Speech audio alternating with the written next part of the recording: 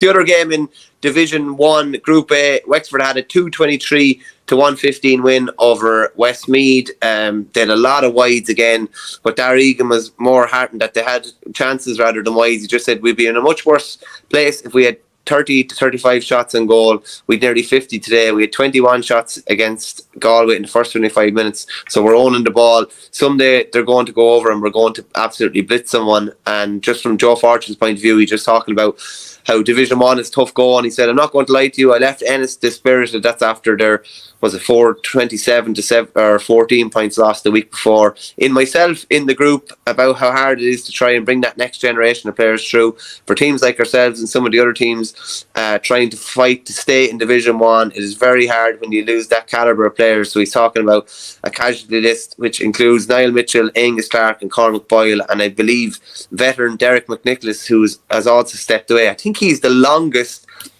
he was the longest serving inter-county hurler in the game. So talks of him stepping away, whether it's for a year or for retirement. But it's cutthroat in Division 1, isn't it? And for Westmeath, they're in that difficult spot. They're in the spot that they were in 2020, the spot that Offaly were in last year, where you're going to be on the receiving end of a few shellackings. Kind of, there's no point in saying any different. You're in the harder of the two groups as well.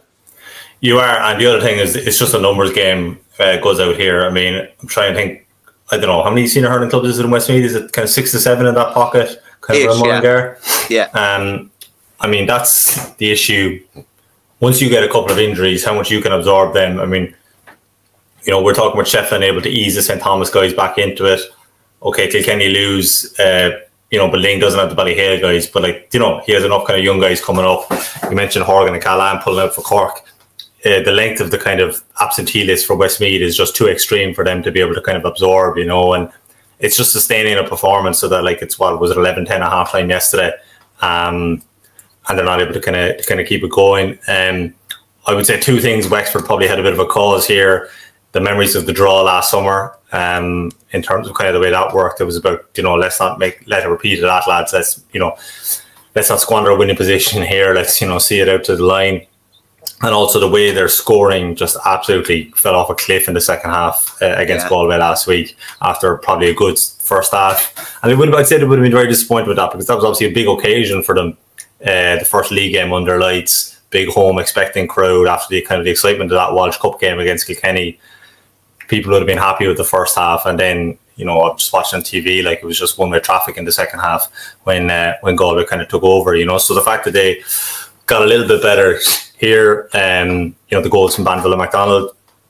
I'm interested looking at it that, like, Banville comes on at half time, scores 3 points from frees.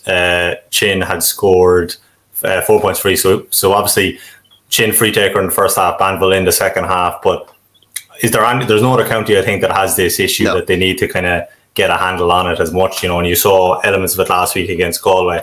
And it just feels that is tied into it's just an extra little bit of scoring inspiration is the thing they're going to need. Now, I know, Egan, it's a good point, in fairness.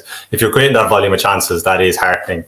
And at least you can just work on the conversion ratio, whereas it's harder if you're not creating them at all. It's like, you know, how are we going to have to manipulate space and attack, and like what's wrong with our running angles and all this sort of thing. I think there's more elements to it if you're not creating kind of as many chances, you know. But I think you'd be glad with the results. I think you'd be glad that the second half was a better increase in tempo than last week.